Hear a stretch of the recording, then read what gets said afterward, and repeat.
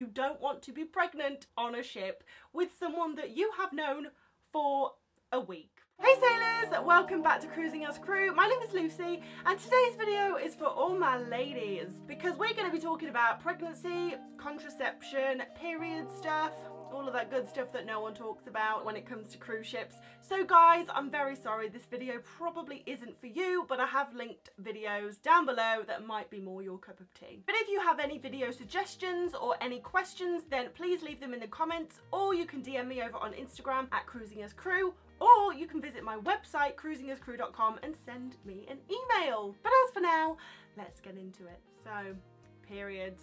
We all have them. And you're going to work on a cruise ship, so does that mean you have to take 9 months worth of sanitary towels?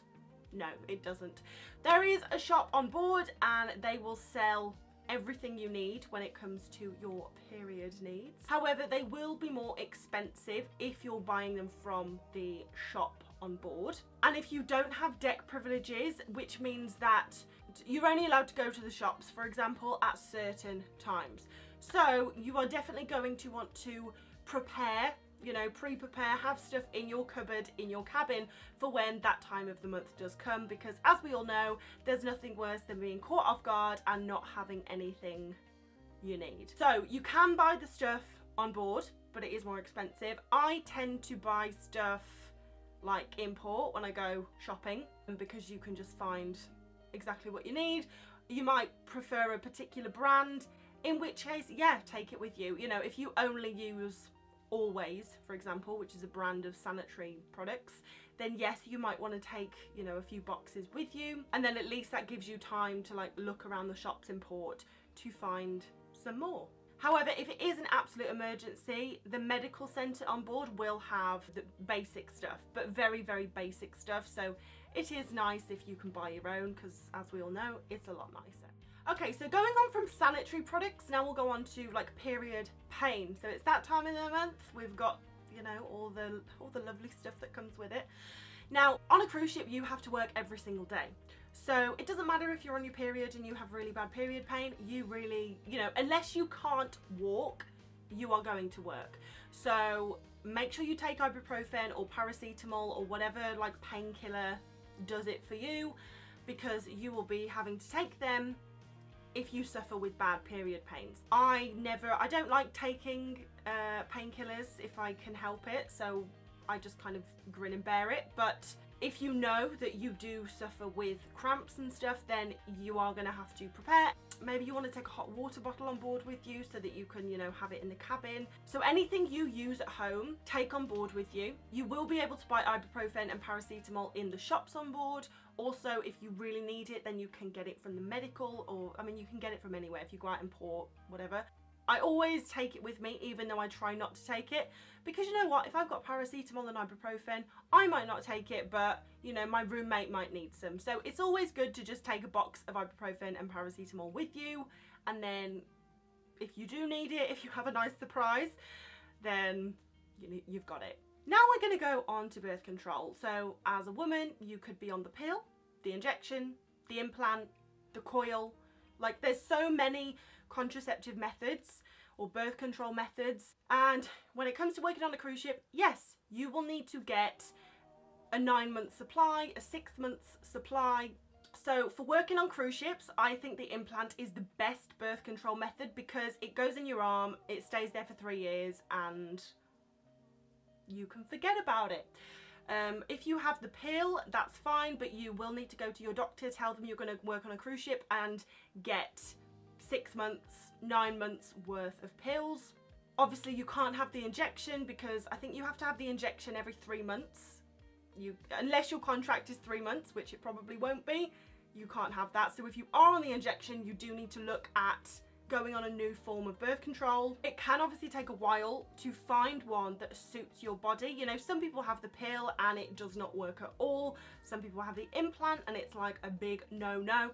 So before you go on board, you need to sort out a contraception that works for you. So keep going back to your GP, make sure you find one that does work for you before you go on board. And that's, if you want to use birth control, I'm just saying, obviously you don't have to, but if you are someone that uses birth control, then you will need to take a contract's worth of birth control with you. Going on from birth control, now we're going to go on to contraception. So condoms. If you are on birth control, you still need to use a condom. And I know this is not a sex education channel, and I know I sound like your mom, but use a condom. So condoms are sold in the shops. Obviously you can get them on land, and also the cruise line is obviously going to encourage you to use condoms. So in every medical centre there are like free condoms available basically. Now obviously you are going to be on board for a period of time. You're probably going to find someone you fancy. Maybe you're going to get into a relationship. Maybe you're going to sleep with them once. I don't care, whatever makes you happy, but you need to use a condom. Now you need to use a condom anyway in normal life, but especially on cruise ships. The thing is with these guys, and I'm not just saying this about guys, but I'm assuming it's just girls watching this, so I'm aiming this video at girls. These guys, they go from ship to ship to ship bedding different women, and that's fine. That is their prerogative. They are allowed to do that, but you don't know what they've got to give you if you don't use a condom, if you know what I'm saying.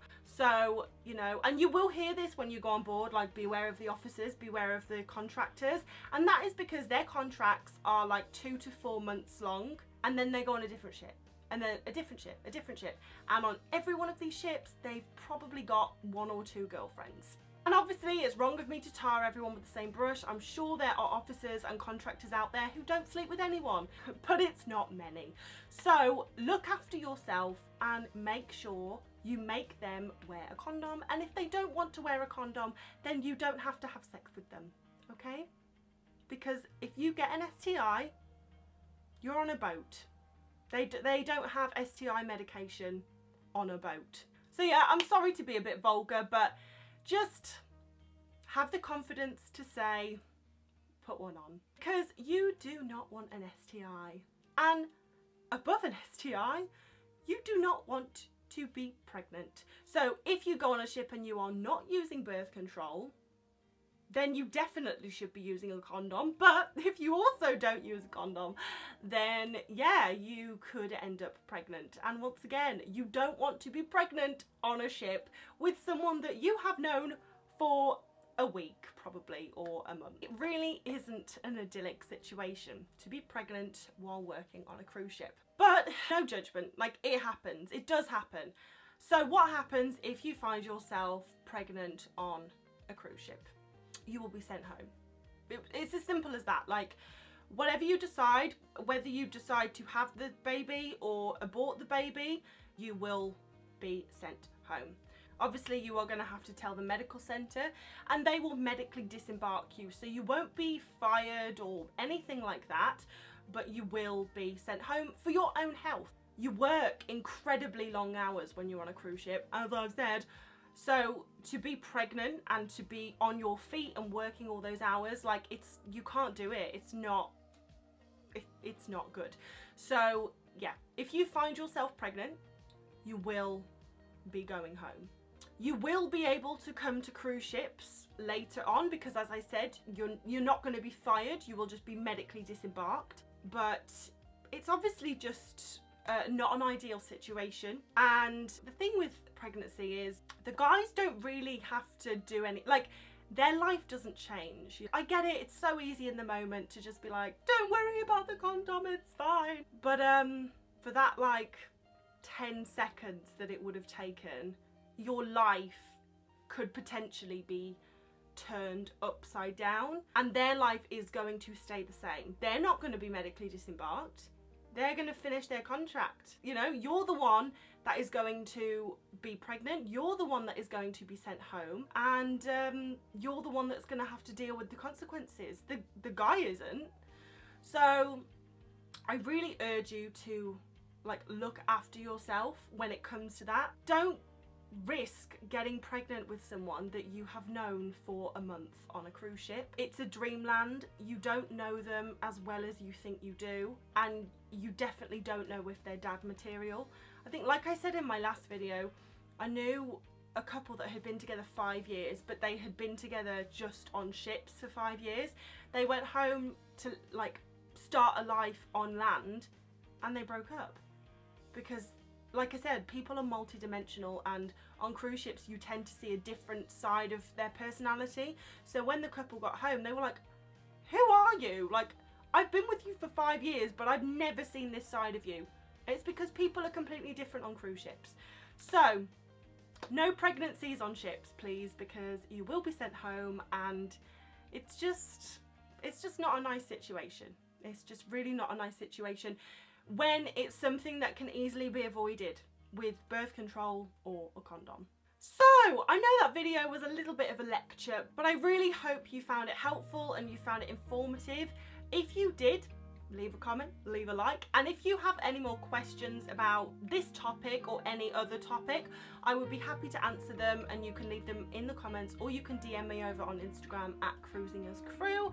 But as always, thank you so much for watching. I really appreciate it, and I will see you in the next video, guys. Bye!